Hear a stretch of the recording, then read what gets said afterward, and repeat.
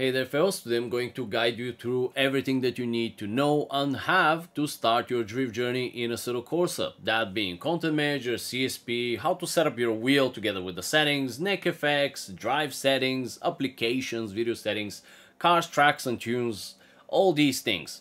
Now, if you have been new to Assetto Corsa and you don't know what is this program, well, we're gonna start from here.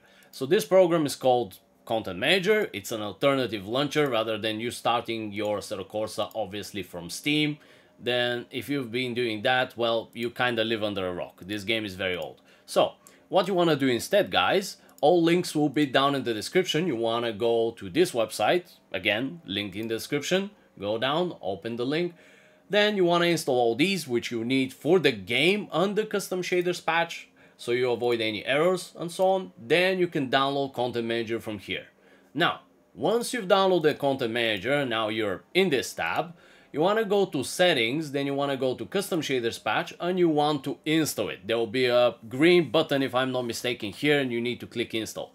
Then, once you've installed it, you want to be on About and Updates, and update to the latest public version.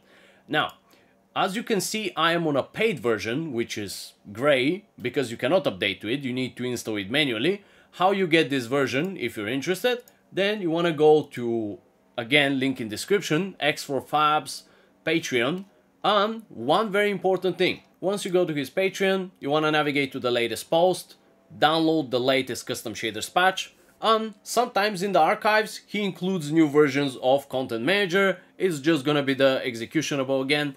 So that's that. Once you become a member, you want to go down and check all the posts until you find a post with the Content Manager. Luckily, with the Lights patch 0.25 preview 1, we're lucky to get a new version, new build of Content Manager. So what you want to do is you want to download it. Once you download it, you open the archive, then you close these ads, and you drop Content Manager wherever you like to use it. One very good location is the Assetto Corsa root folder. Now, in case you bought the paid CSP version, you don't know how to install it, I'm gonna show you. It's extremely simple. Now, you can use Content Manager for very fast navigation. You can open the game from here, you right click the track or the car, again you can select folder, then you wanna click back, trace back to Assetto Corsa, and now you're in the root folder.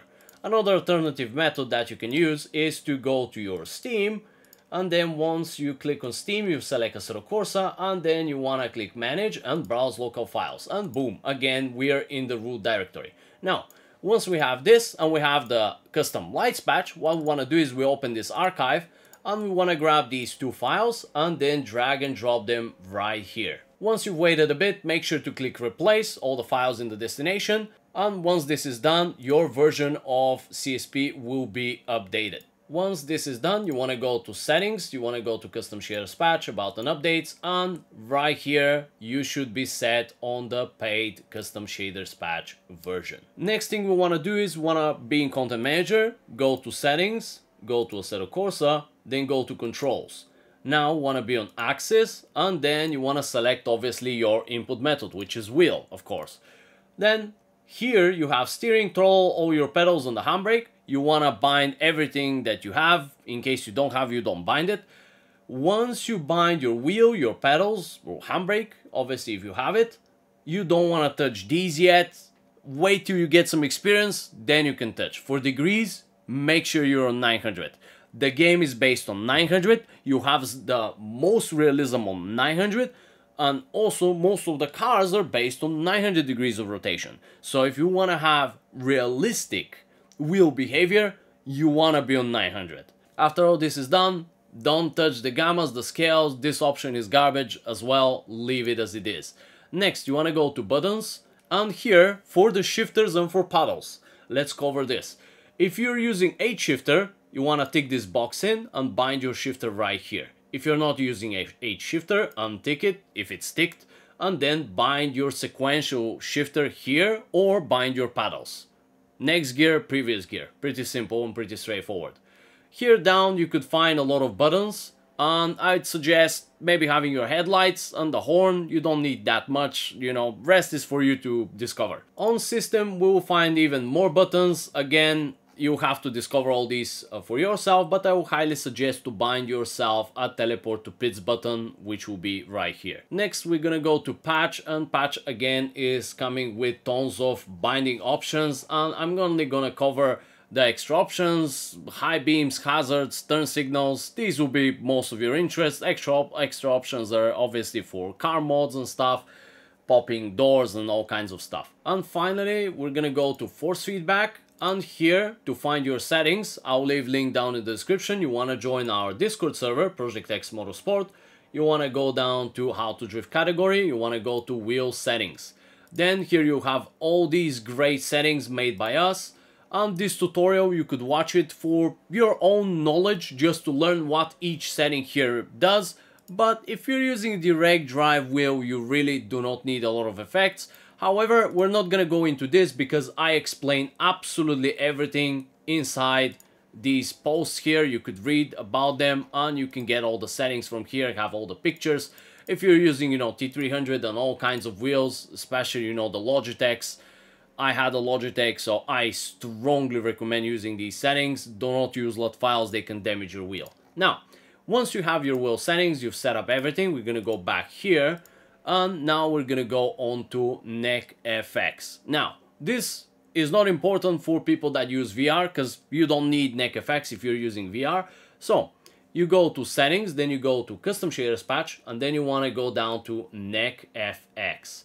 So, now, again, to get very good settings for yourself, we have very good recommendations. You want to go to a how to drift category again in our Discord server, go to NeckFX settings, and right here I strongly recommend you just start from the info guide and learn a bit about what these settings and how I made them, why I made them like that, and how they work. Here you have single monitor, faster rotation, triples, narrow monitor setup, and ultra wide and triple wide setup settings. So after you're done with the NeckFX settings, now we're gonna talk quite more about the drive settings themselves. Before we continue, I want to let you know that if this section here is locked for you and grayed out, that's because you have selected the ideal conditions. So I strongly advise you just untick this so you can change anything of here. Then you want to be on practice, and also these three dots right here are a menu which you can customly set for your drive settings as well. Not only the time, the temperature and the wind and all these, you know, factors here with the ballast and restrictor of the engine. What you want to do now, again, go to our Discord server, and I've made practice settings for you depending on the level. Obviously you really don't want to touch any of these until you master your throttle and steering, which will take a long time, believe me. Then you want to take and copy all these settings. There's a picture right here. Once you put all the settings, guys, a very good advice is really save them. It's gonna save you a lot of time in case something happens or you change something by accident. You want to click save preset, and then obviously you want to save your preset. So I do have them, so I'm not gonna save them again. And again, save this preset as well. And then you want to go to your settings. You could save your custom shaders patch settings, and then you can also save your control settings. Boom. And you want to have everything saved. This is just a general advice from me. Same with your video settings. That will be our next point of discussion. We're gonna leave the apps for almost last. Then about your video settings, just always, guys, make sure, I've seen this mistake, have your rendering method to be correct, you know, to the monitor that you have. A lot of people, they have Oculus Rift, which is maybe sometimes set by default and stuff like that, and they run the game in a wrong rendering method. So set correct screen, then set your proper resolution with the hertz. If you use custom, I do use custom for single, and then obviously I need custom for triples.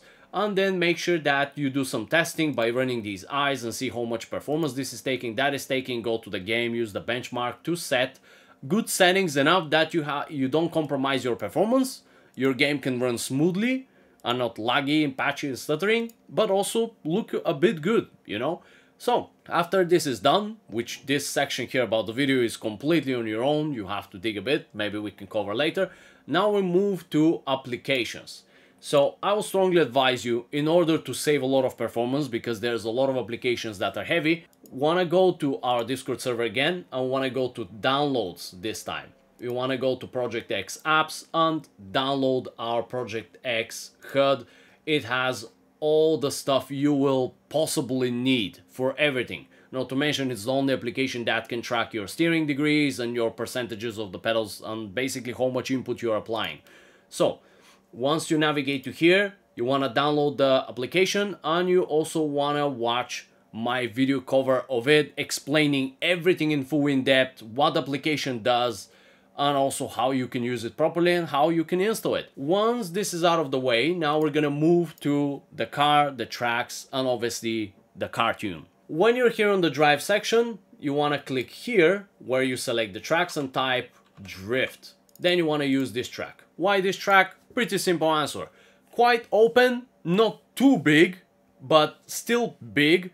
You don't want too forgiving tracks, and you don't want obviously too hard tracks. This track is the perfect balance for learning. Since my 2 years of coaching, I've had a lot of tracks tested and a lot of cars tested, and this is by far the best. So you can count on my experience. Then about the car, again, we're gonna talk about this. You wanna type E30, and BMW M3 E30 Drift is what you wanna select. What I wanna cover is that a lot of people will be like, oh, how to get these mods and stuff. Guys, these are not separate mods.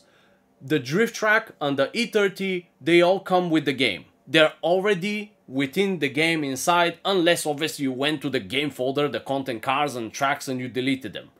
So then what you want to do is, in case this is only for people, if you have done that and you deleted your stuff, you want to pretty much go to properties, you want to go to installed files, and then verify integrity of the game, and you're going to restore all these.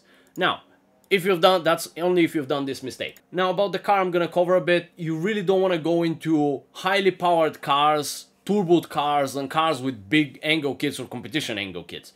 Why? For example, the Gravies. They have turbo. They'll help you to brake the traction very fast because of the turbo. Also, the high turbo settings, if you set the turbo very high, can make the car very aggressive. You don't want anything sudden, crazy, snappy, any of this sort at the beginning when you're learning.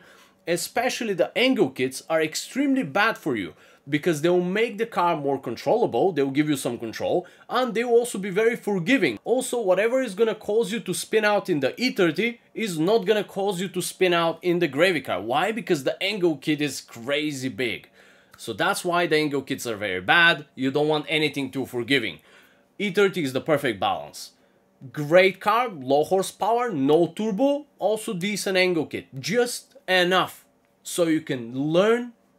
It's very nice, and then with the tune that we're gonna download right now and show you how to set up, you'll be good to go. Once you've got all these things set up, what you wanna do, guys, again, go to our Discord server, then you wanna go to downloads, car tunes, and now you wanna click on Kunu's E30 Drift Tune. Open this link. This will be a link to my Patreon, and this tune is completely free. Once you downloaded it from here and you have it on your desktop or your downloads, what you want to do now is you want to open your folder, then you want to go to Documents folder and then Assetto Corsa.